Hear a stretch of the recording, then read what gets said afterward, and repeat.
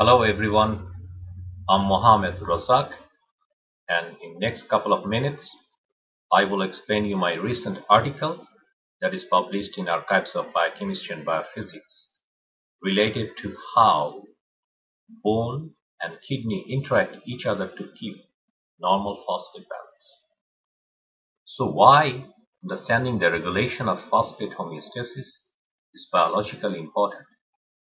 Phosphate is an important component of nucleic acids and cell membranes. Intracellular anions are involved in activation and inactivations of enzymes and coenzymes. It also plays a role in cell signaling, energy metabolism, and bone mineralization. So maintaining normal phosphate balance is essential for normal cellular functions, and its imbalance can lead to bone diseases, vascular diseases like cardiovascular calcification, and recent studies suggest that phosphate toxicity can induce premature aging. The traditional view of how phosphate is regulated in our body is when blood level of phosphate is high, PTH induces increased urinary phosphate excretion, while vitamin D reduces intestinal phosphate absorption to restore the phosphate balance. However, identification of FGF23 as a phosphate lowering factor has helped us to have a deeper understanding of how phosphate is regulated in our body. FGF23 is around 30 kilodalton secreted protein. It's mostly produced by the bone cells, and it can suppress vitamin D activities. This mutation in human can cause diseases with abnormal phosphate homeostasis. FGF23 protein has a receptor binding site in its N-terminal domain and a klotho interacting site in its C-terminal domain. So what are the factors that can induce synthesis of FGF23? Calcium, phosphate, vitamin D, PTH, all can directly or in an indirect fashion can induce synthesis of FGF23 in the bone.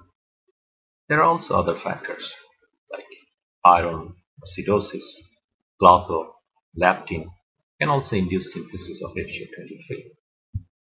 Unlike most of the other members of the FGF family, FGF23 needs klotho as a cofactor to induce downstream signaling through FGF receptors.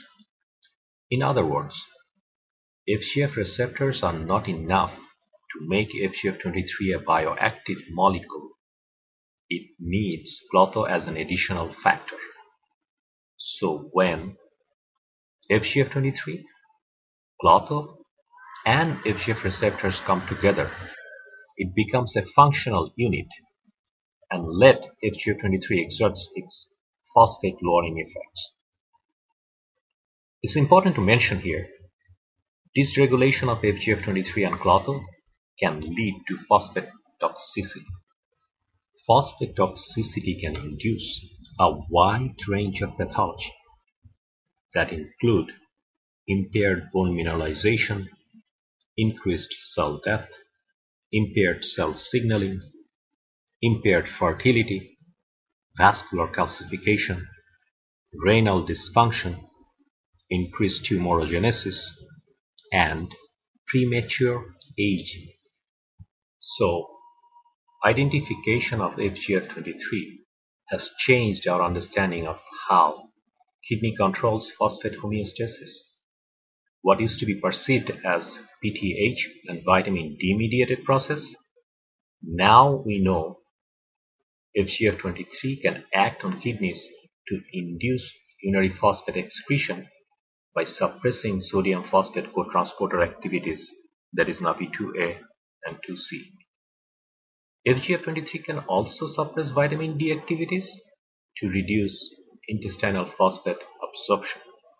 Finally, dysregulation of FGF23 due to bone-kidney miscommunication could induce phosphate toxicity with harmful consequences to the affected individuals.